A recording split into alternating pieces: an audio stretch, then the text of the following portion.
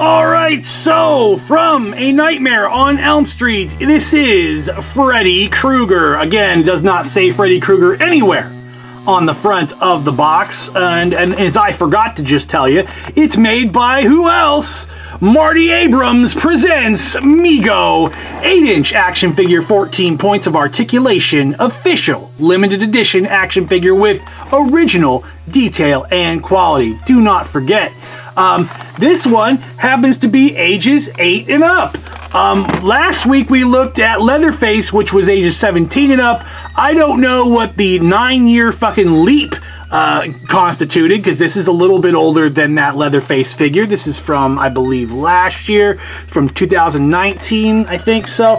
Again, number 660 out of, I don't know, a jillion. They made a lot of these, but they go for so much more money online. I actually found this in the store, so good for me. And there he is. It's Freddy fucking Krueger, and he looks pretty good in the box. And since I was so impressed with the Leatherface figure, I'm not going to try to talk too much shit before I open it up.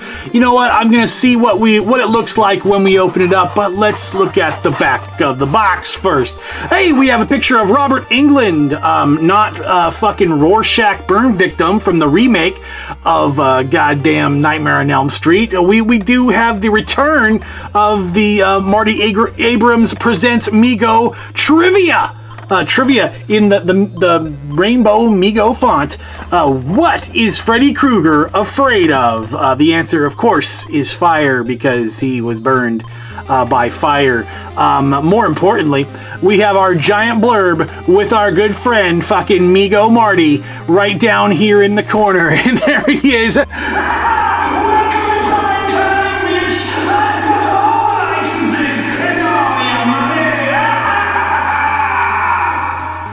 Anyway, we have the Freddy Krueger logo there in the corner of the photo for some fucking reason.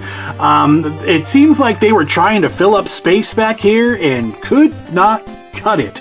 But so far, good sculpt, good looking fucking figure in the box. But let's see what he looks like out of the box.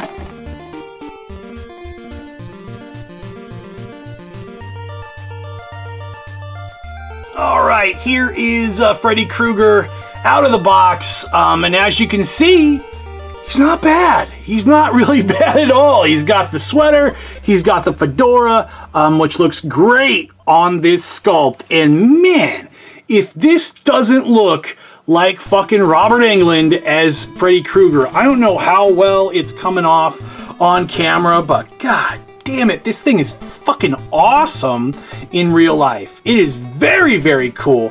One little gripe, his claw, hand, his hand blades, finger blades, they're made out of this soft plastic, and they get kind of bent up in the package, so they look like fucked out gray fingernails.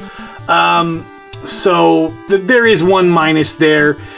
It is kind of cool looking. It would have been nice to do the vac seal or whatever chrome on it to make it look like metal, like you did with the rivets here, at least. So it was like it was possible to get that sort of chromey silver look, but I don't know. They failed a little bit there. That would have been nice. The other hand is actually all burned up. It's not just a regular white MEGO hand.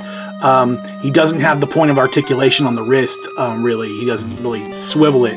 He can kind of go, hello, very weak, oh. He does that, and then underneath you can take a look at the detail.